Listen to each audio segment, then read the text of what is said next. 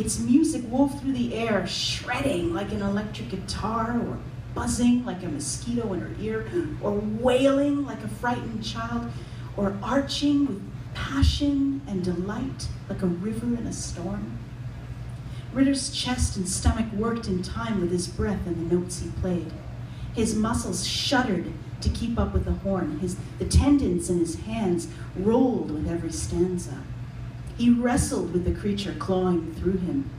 When the tune overtook him, he bent low, and the horn hung like a stone around his neck. He screamed into the instrument, holding him hostage, his face red and sweating, his voice tangling itself between the notes and frantically trying to escape.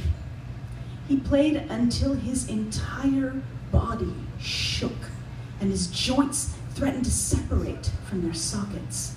He grabbed onto the song's tail and dug his heels in, forced it to drag him through the mud, slowed it down, and calmed it long enough to free himself from its grip.